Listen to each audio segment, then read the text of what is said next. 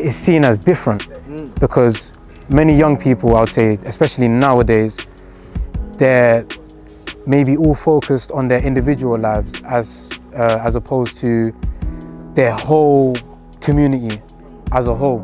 So they're more focused on themselves rather than the people around them. And I think, in my personal opinion, I believe that's selfish because it's not just you growing up in this environment, it's everyone around you.